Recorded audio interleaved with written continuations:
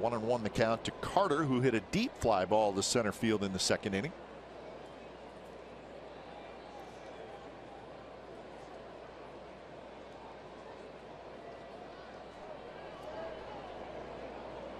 And now the trainer's coming out.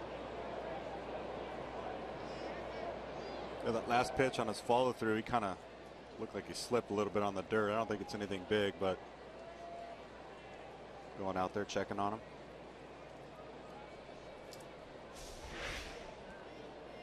If you watch on his follow through, he kind of slips. He kind of overthrows this pitch a little bit on the outside part of the plate. Might have been the pitch before that when he did that. Looked like he was rubbing the side of his knee and ankle.